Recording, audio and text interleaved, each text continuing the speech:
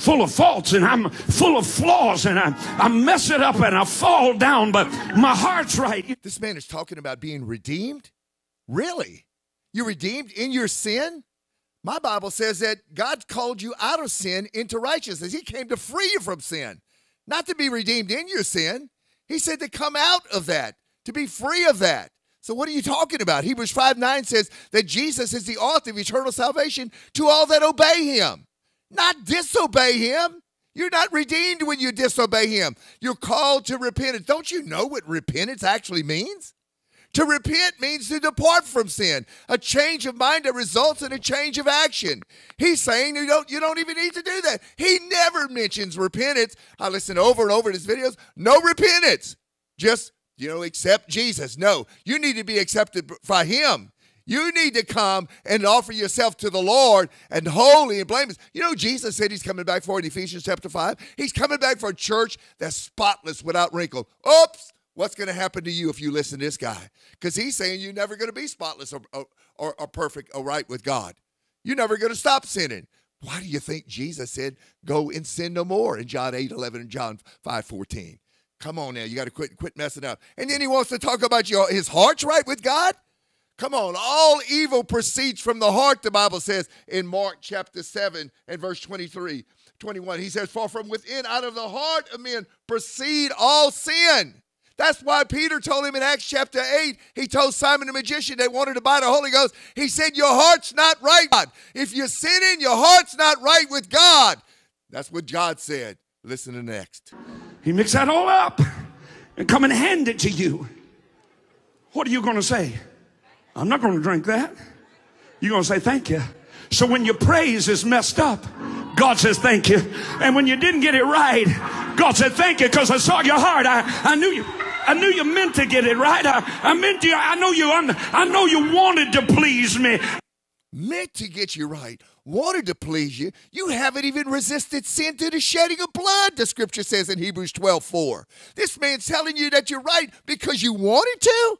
Where does it say that in the Bible? Can anyone show me that? Because you had a desire or because you wanted to. Him and John MacArthur come up with this thing out of their head. No, my Bible tells me that you must be obedient to enter the kingdom of God. He said that neither fornicators, adulterers, all these will not enter. Look at 1 Corinthians chapter 6, verse 9. Know ye not that the unrighteous shall not inherit the kingdom of God? But he's telling you, God saying, thank you for committing those sins?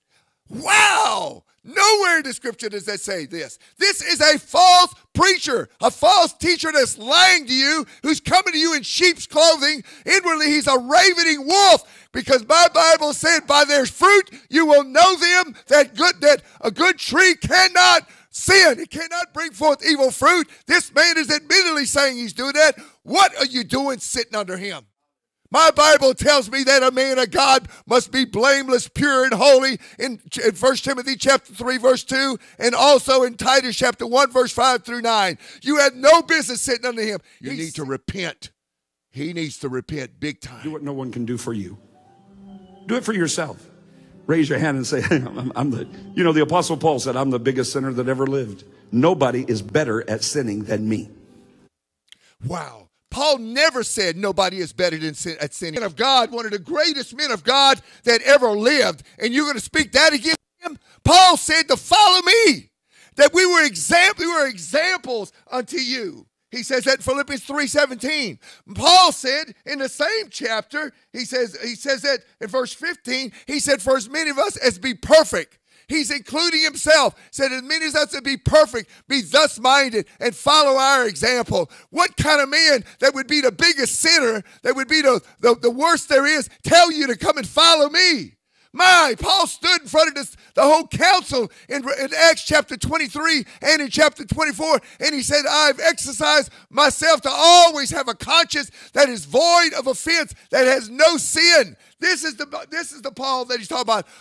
Paul said in Philippians 4:9, he says, those things that you both seen and heard and learned of me, do what I do. What kind of man could he be if he was a sinner and he's saying these kind of things? My God. Paul said in 1 Corinthians chapter 15, verse 34, he says, don't be deceived. Wake up and quit sinning. What kind of man would he be if he was the biggest sinner you'd ever done and he's telling you to quit sinning? He'd be the biggest hypocrite there ever was. Quit lying on that man. That's a great, great man of God. You need to quit listening to this man. Why are you sitting there supporting him? Get out of there.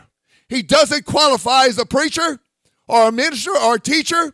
I've already told you that.